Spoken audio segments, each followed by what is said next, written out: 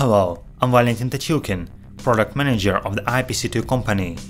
Today I will tell you about the tDS-700 series compact serial interface servers manufactured by the ICP DAS company. tDS-700 serial interface servers are designed to connect devices with RS-232, 422, 485 interfaces to a computer via Ethernet. A virtual COM port will be installed on your computer, used just like any other COM port. Data will be transmitted transparently without any change. The table shows the main differences between the tDS-700 series. Each model has up to 3 COM ports. RS-232, 422, 485 COM ports are available. Models with insulation are also available, marked via the I letter. The tDSM 712 model has a metal case.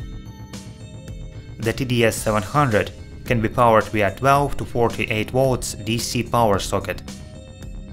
Each model comes with a 30 cm power cable. You could also feed it via Ethernet port using PoE technology. tDS servers support paired connection, which allows you to increase the distance between devices with a serial interface using an Ethernet network. Now let's configure the tDS module. By default, the tDS-700 is in a server mode, which allows receiving data from devices connected to the tDS-700 COM port. To work with tDS-700, you need to install the VxCom utility program, which allows you to create a virtual COM port. You can download it from the manufacturer's website. Run the VxCom utility, refine the server by clicking the Search Servers button. Next, select the server and add it via the Add Servers button. Select the port number from which the new COM ports will be added. Click OK. On the right side of the window, we see how our tDS ports are connected to the virtual COM ports on our computer. We can adjust them if necessary. Reboot the driver. New COM ports won't show up in the device manager, but we can still use them. You can now send data through the COM port. For example, we'll take the M7055D module with an RS-485 interface that works with the Modbus RTU protocol.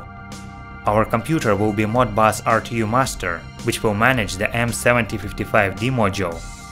We open the terminal, open our port and send the command to turn on the discrete outputs. We got a response from our device.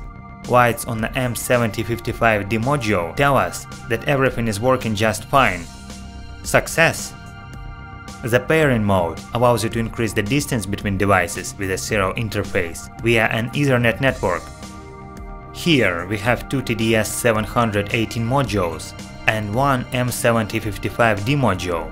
Our first tDS-718 module is connected to the M7055D module and the other one to the computer via the RS-485 converter to USB.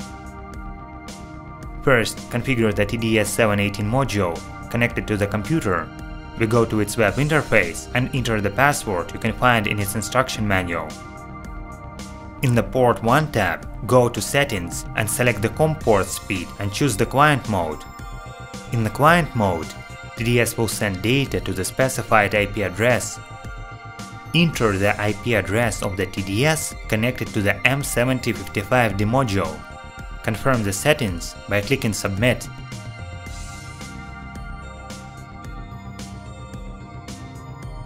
The second tDS connected to the M7055D module also needs to be configured. Select the COM port speed and choose the server mode. Confirm your configuration by clicking Submit. Let's test it through the terminal. Open our port and send the command to turn on the discrete outputs. Got a response from the device. Check the lights on the M7055D module. Visit us at ipc2u.com.